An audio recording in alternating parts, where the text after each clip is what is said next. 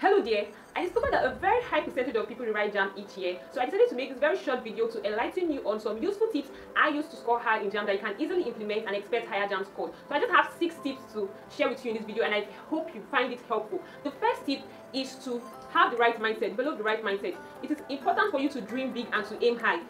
If you want to be successful, you have to dream big. There are a lot of people out there that are competing for the same spot you want in the university, and if you don't have the high JAMB score, if you don't aim high, chances are they would outshine you and you'll be left behind to rewrite JAMB the next year. So the second tip is to have a plan. Now, a goal without a plan is just a mere wish. It is important for you to plan out your reading schedule, plan out your timetable, just make a plan on how you intend to get that awesome score that you desire. Remember, if you fail to plan, you're automatically planning to fail. So the third tip is to make use of the JAMB syllabus. Now, in case you don't know what the JAMB syllabus is, the JAMB syllabus contains a list of topics that you should be expecting questions from in your JAMB exam. Now, it is advisable that you have knowledge of each and every topic that is in that JAMB syllabus. Yes, all the topics, you have to have knowledge of them so that you can confidently tackle questions in your exam. So the fourth tip is to start preparing early.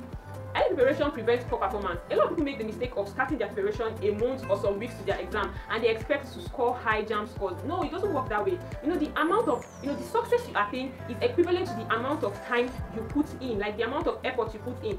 God is not a magician. If you want to score high, you have to put in the right effort. Make sure you study hard. Start early so you won't perform poorly at the end of the day. The fifth tip is to be consistent, to be disciplined, and to be determined. Yes, if you want to score high in JAMB, you have to consistently work hard.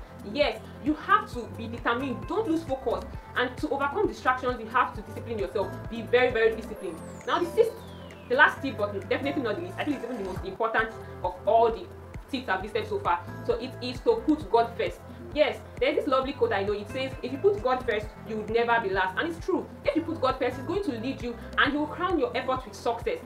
Alright, so that's all you have to do in order to score high in JAMB.